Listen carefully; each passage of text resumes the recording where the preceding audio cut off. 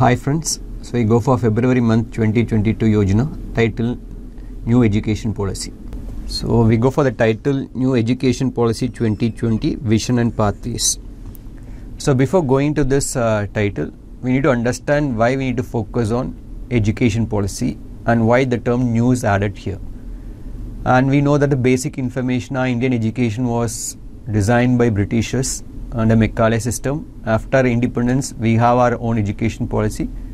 Still, we have the link of that British systems, British ideas of education, which has a huge influence in the Indian system. And right now, we can also know that as economy of the world is transforming, even we have a term called knowledge economy, which needs new type of education system. So all this requires India to create this new education policy 2020, and we'll find some of the important points of this article to understand what the new stands here.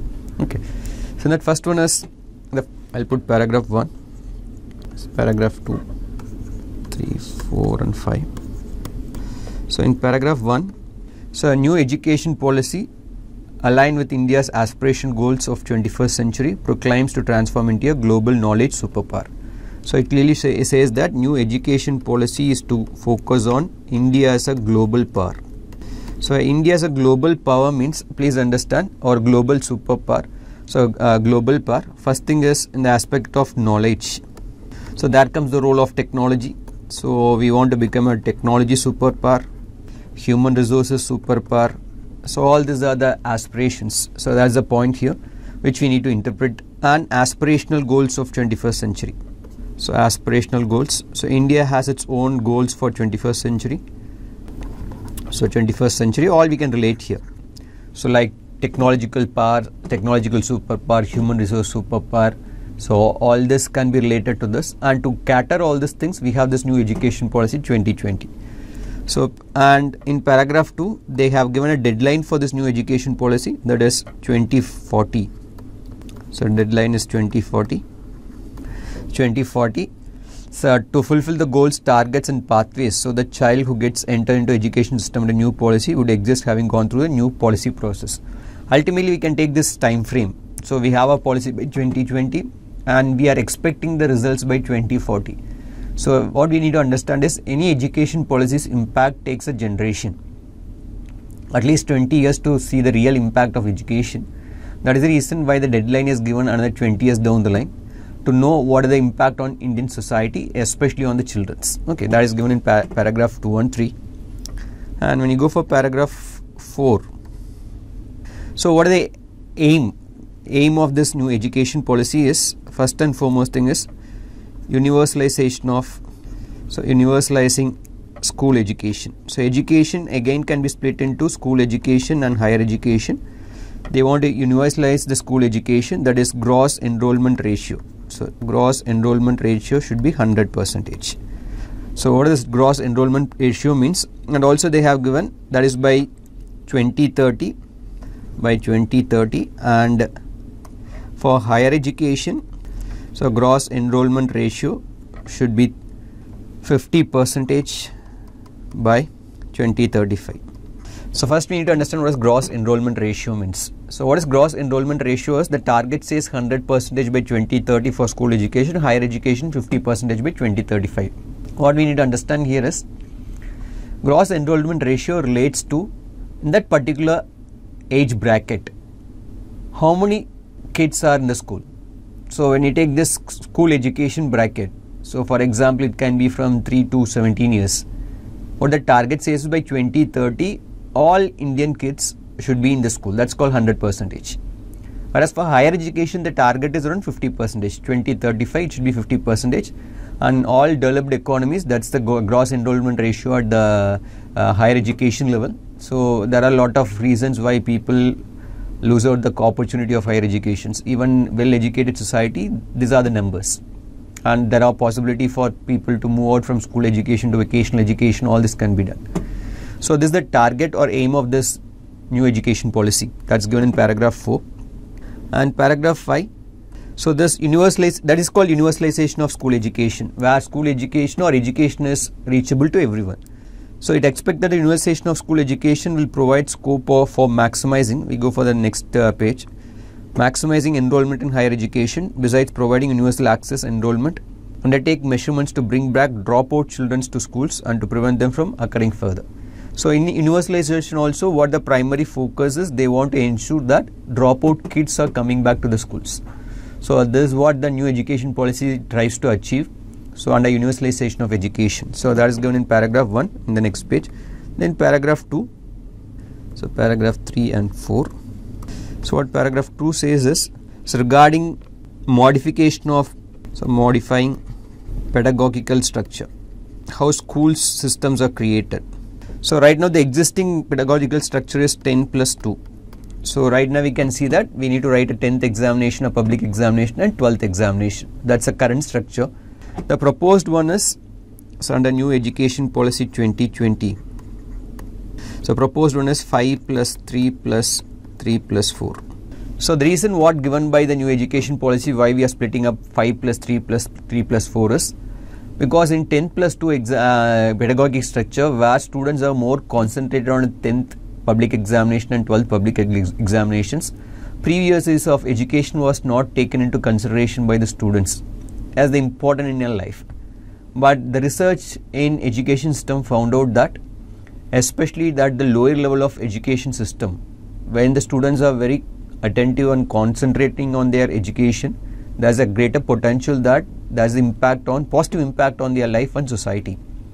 So government was keen to change the structure from 10 plus 2 to 5 plus 3 plus 3 plus 4. We will see what this 3 plus 3 plus 4 is. Okay. In this, the most important thing is government is focusing on this early childhood care and education. So this is the most important thing where government is giving greater concentration, that is from the age of 3. So from the age of 3, so they are going to focus on this early childhood care and education. So what under new education policy government feel is this particular one, that is early childhood care and education forms the basis or foundation to make kids ready for the school. So that is given greater importance in this new education policy, that going to transform the life of the kid and also the entire society. And so they say from 3 to 8 years. So 3 to 8 years, after 3 to 8 years, that is called foundation stage. So foundation stage, that is the reason why they are focusing on this foundation stage for critical development. So child's major critical development happens at this age. So government under new education policy is focusing on that dimensions. And here we can see that another one, what we called as foundational literacy and numeracy by grade 3. So government want to achieve that there is a foundation of literacy and numeracy by grade 3. If any student in India reaching the level of grade 3, that is 3rd standard, under new education policy, they should have a foundation for literacy. Literacy is nothing but ability to read and also good in numbers. And what a research found out says is, research finding says is, until the grade of 3, if a person or a kid is able to effectively deal with numbers, effectively deal with language, after that their education becomes very simple, because they are designed for education system. They are very good in reading books, they are very good in numbers, so they are more interested to the studies. Until the grade 3, if a kid is losing this opportunity of not in good in numbers, not relating to reading books, after that the dropout rates are very high. So based on that only, government gives a greater importance for grade 3. Under grade 3, a kid need to have a proficiency of reading and also good in numbers. That is called foundation literacy and numeracy. The next thing is paragraph 4. So they also focusing on higher education. So under new education policy, this is what we saw under school education. Higher education, they want to make multidisciplinary. So what is multidisciplinary means? A kid in higher education, especially at graduation level, they need to have opportunities to study various subjects. So this helps in opening the horizons of the children in various dimensions, which helps in their personal life and also building the community, especially regarding cognitive skills. When the person is multidisciplinary, multidisciplinary means knowledge of various subjects. helps them to solve the problems very effectively. To give a good example, as right now in India we can see that most of the people are from engineering background. Any problem they always see from engineering perspective. So that is a problem solving based on social perspective, psychological perspective. So that can be done. So there comes the importance of multidisciplinary approach.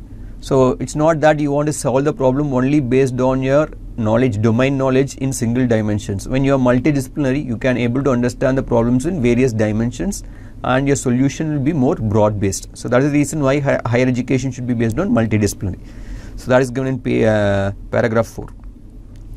Next page, so paragraph 1, paragraph 2, paragraph 3, so paragraph 4 and 5. So in this paragraph 1, the policy says that multidisciplinary higher education institutions, multidisciplinary higher education institutions need to be developed in India. And next thing is that is called as multidisciplinary educational research universities. So multidisciplinary educational research universities. So objective of higher education in multidisciplinary, as we discussed, that it helps in cognitive skills, ability to make good decisions, because you are taking into consideration of various factors that makes the decision very objective. So that is the reason they have under new education policy they want to create this multidisciplinary education research universities. That is given in paragraph 1. So that's in paragraph 2.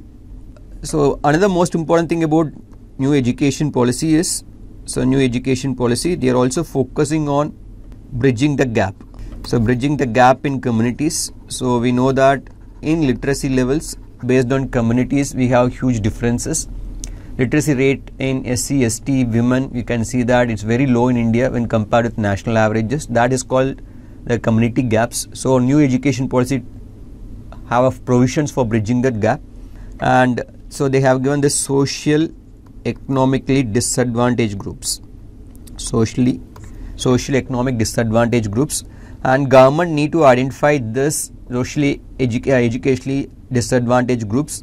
And we can see within the states there are larger populations where they have coming under this category, and as per this policy they want to create special education zones to address the problem of this community gap in education. As per this policy they are creating this special education zone. So this is another most important initiative where the schemes related to education will be effectively implemented in the special education zones within the state level. Next thing is paragraph 3. The next thing is especially in the aspect of governance. So how education should be governed. So governance in education. So this policy give a lot of inputs. First and foremost thing is setting up school complexes and clusters. So they want to identify in a locality what are the various schools are there. They were combined into clusters, so there will be a resource sharing will be there. So that is there. Next thing is setting up of school standards and authority. So they want to create a standard in school education, and for that there should be a separate authority for implementing it. Where school standards is for teachers, for infrastructures, all comes under this. Reforming education examination boards. So right now all this are being done under this effective governance, and also they are going to create some institutional mechanisms like Higher Education Commission of India. So Higher Education Commission of India. So one umbrella infrastructure institution for higher education focusing on other verticals. So they have different split ups. One is National Higher Education Resource Center, National Higher Education Resource Center, which is part of this Higher Education Commission of India.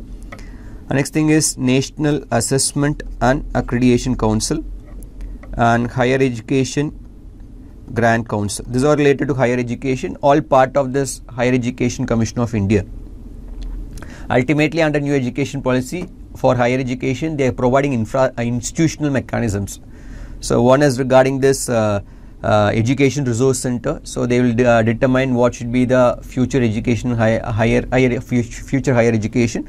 And next thing is assessment, how this educations, examinations, all these assessments are being done. And finally, we have this Higher Education Grants Council. So how this financial reserves are being allocated. That's all given in paragraph 3 and 4. And next when you go for paragraph 5. and also focusing on state school standard authority which is being established especially for higher education. So based on this Higher Education Commission of India, at state level they are going to establish State School Standards Authority, State School Standards Authority, especially for quality dimensions.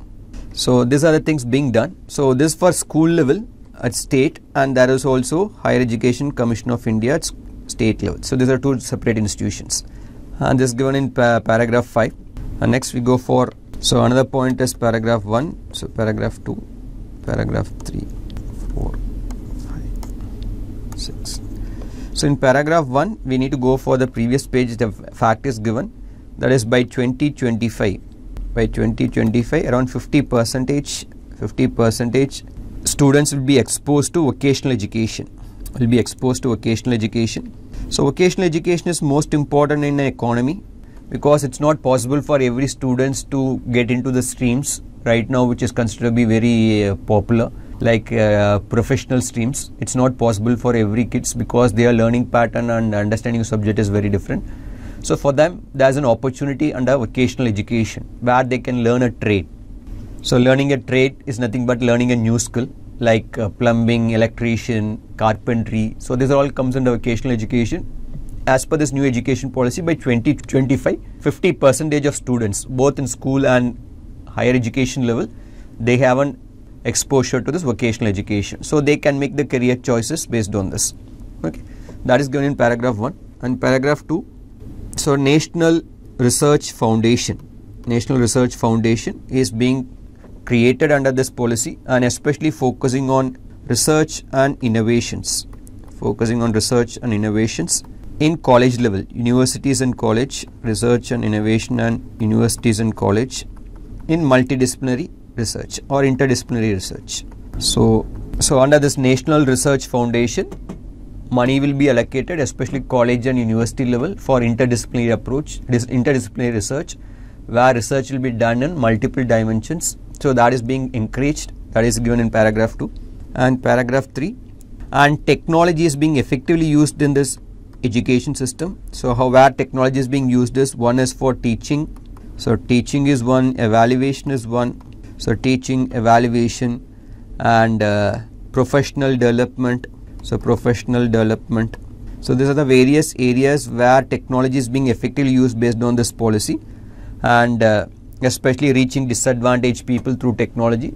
So this policy clearly uses technological leverage. So right now we can see that technology can have a positive impact on the people, as most of our Indians have mobile phones and they are active in our internet space. So that can be leveraged by the government. So for all this purpose, teaching, evaluation, professional development of the staffs. So that is given in paragraph 3. And paragraph 4, a promise is made under this policy saying that 6% of GDP will be spent for education. This is a global standard. So when an economy spends 6% of GDP in education, education is a social infrastructure, and that clearly have an advantage in future socio-economic development of the society. So that is what the promise under this new education policy.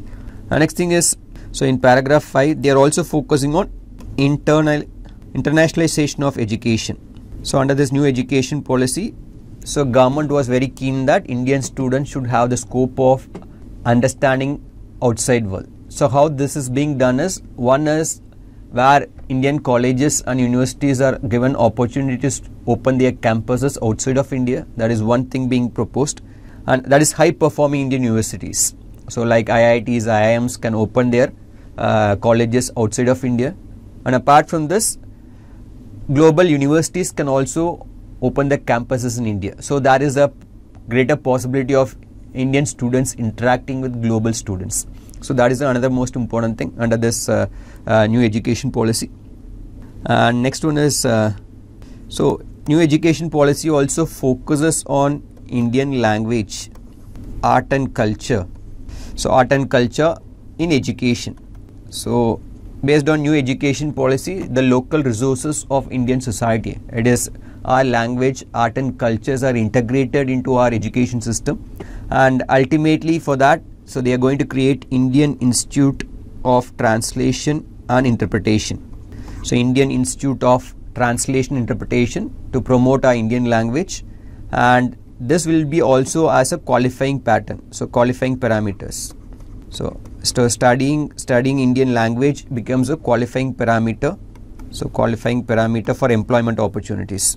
So government is going to incentivize students to learn our Indian languages very effectively, and they are creating institution for this, that is Indian Institute of Translation and Interpretation, which is being incentivized by becoming mandatory for employment opportunities. So these are the aspects of new education policy. Why it is called new? Because of all these points. Next we go for the article bridging education and communities. So bridging education and communities. So paragraph 1, so paragraph 2, paragraph 3 and paragraph 4. And we already saw in the previous article where there is always a community gap in education. So in this article they are going to focus how to bridge the gap in education among communities. Okay.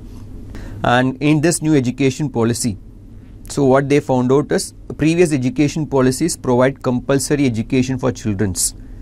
So paragraph 1, so previous education policies focused on compulsory education for all social groups.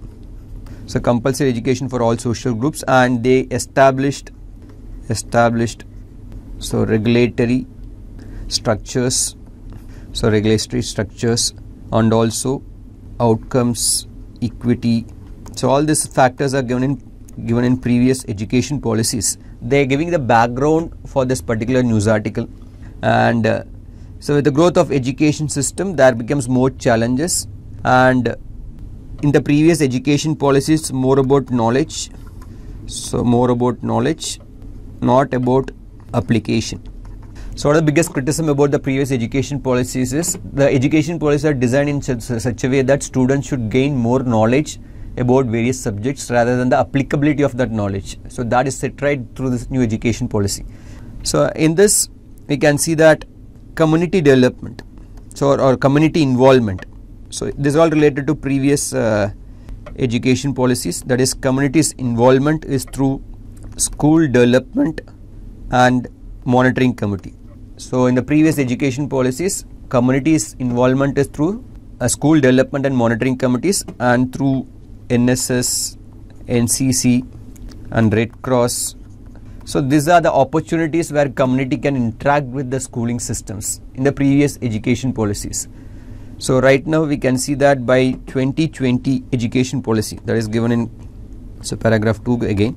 So new education policy 2020. So 2020. So they make flexibility and autonomy. Flexibility and autonomy. So autonomy for community engagement. For community engagement. We'll see what is this flexibility and autonomy in community engagement. So ultimately that results in bridging the gap of education in the society. So new education policy mainly focuses on how to integrate the local community in education system. Take example schools or colleges level, how local community can play in a very active role. Ultimately that result in bridging the gap of education among community. So the new education policy that is being driven especially based on two ideas. One is flexibility and autonomy. Flexibility and autonomy is given to the local communities so they can play an active role in education systems. Okay. So next thing is in paragraph 3. So there should be a more explicitly and implicitly role of community in education. So community education, which is being encouraged by this new education policy 2020. Education policy 2020. Okay.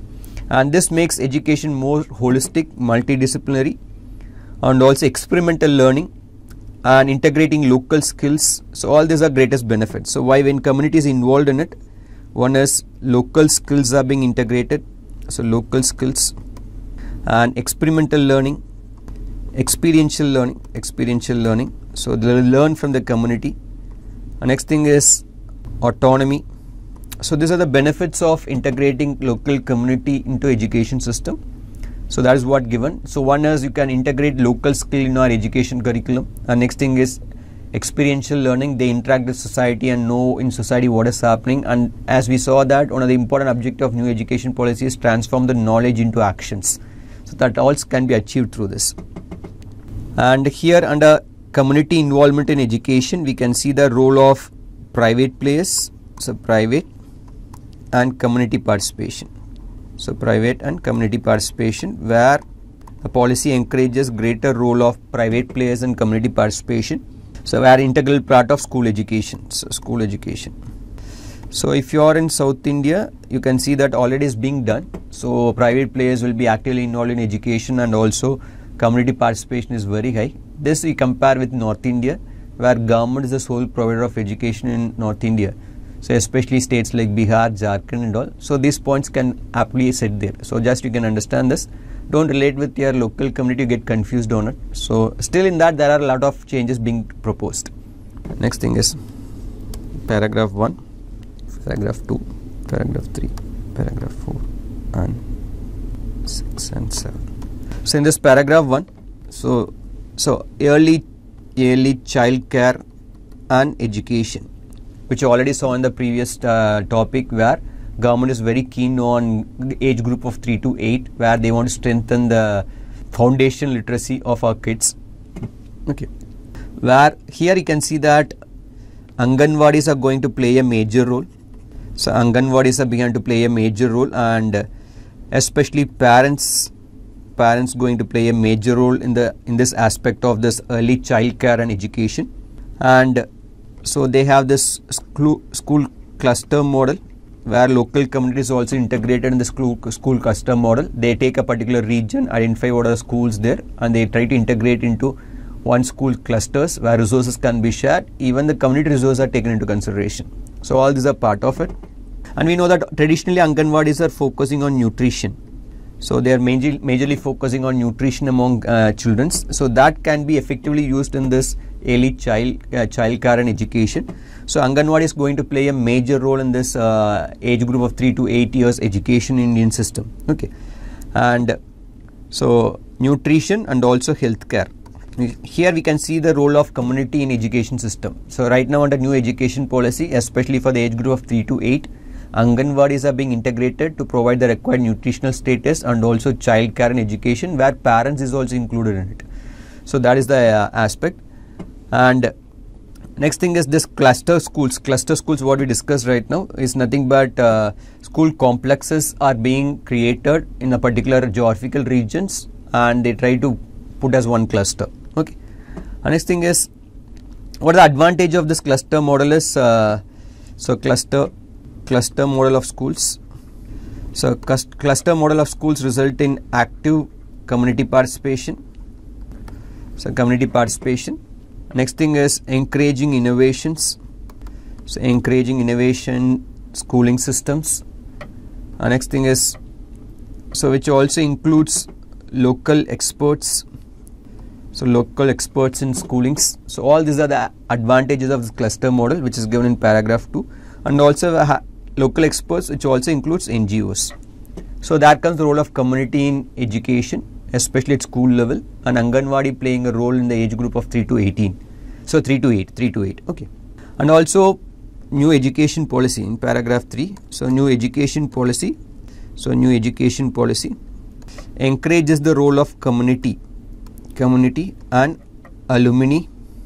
So alumni and volunteers. So volunteers in foundational literacy and numeracy.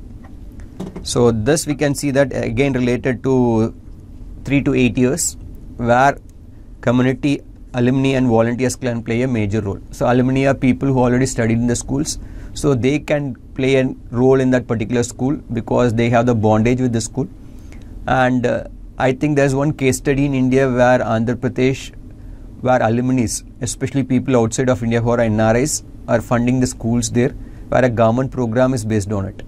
So that clearly shows that how alumni can play a very active role in the development of education systems, especially at the school level. Next thing is in paragraph 4.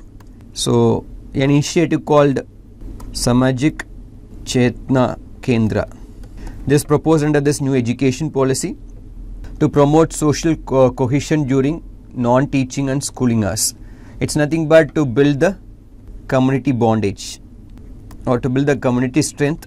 So this being created at the school level, Samajik Chetna Kendra, where people will forget their differences, combined together under the schooling premises. So that builds the social cohesion, community cohesion or oneness. So next thing is paragraph 5.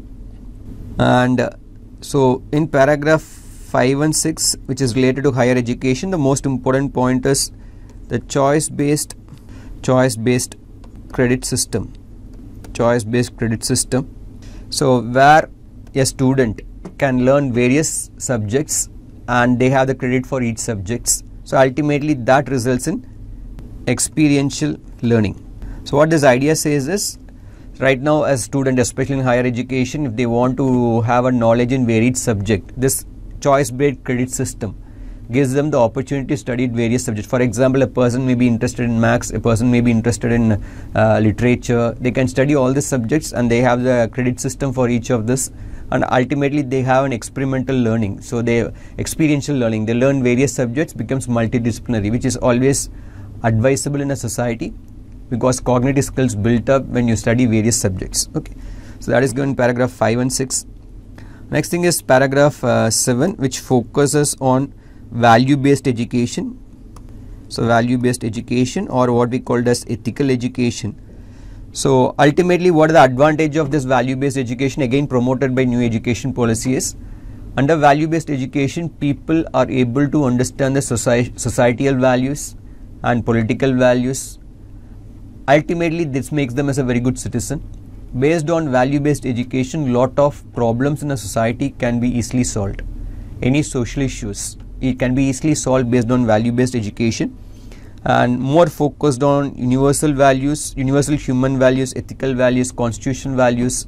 So all these are basis of this value-based education. To give a good example, if a kid has proper value-based education, the kid can clearly understand that corruption is unethical, harming a fellow human being is unethical, or going against a woman is unethical, crime against women is unethical. So value-based education has a huge impact on society, especially its social problems.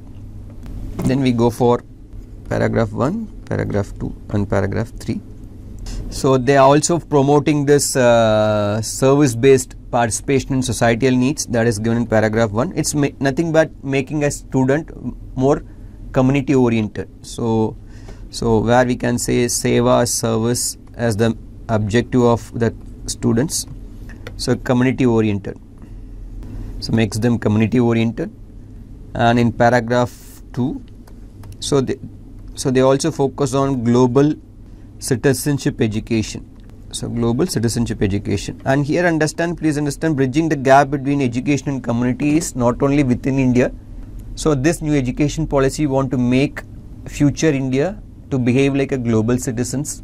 So they want to integrate with global order, global countries, where we need to have broader perspective of understanding the society from global point of view. That is the reason global citizenship education, where this new education policy focused on, and especially it's more focused on tolerance, peace, inclusive societies. So that is the objective of this global citizenship education. Apart from that, there are other initiatives are taken, especially for rural communities. So rural communities. So one is Nat Bharat Abhiyan. So this is mainly focusing on delivering the education to the needs of rural India. So this was created to develop curriculums and the needs of rural India. And also they have created this Mahatma Gandhi National Council of Rural Education. So Mahatma Gandhi National Council of Rural Education.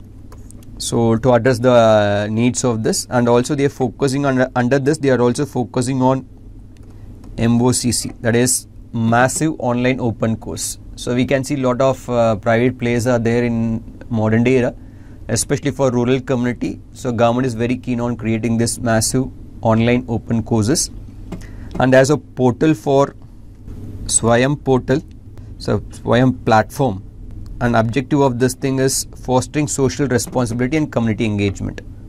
Social responsibility and community engagement.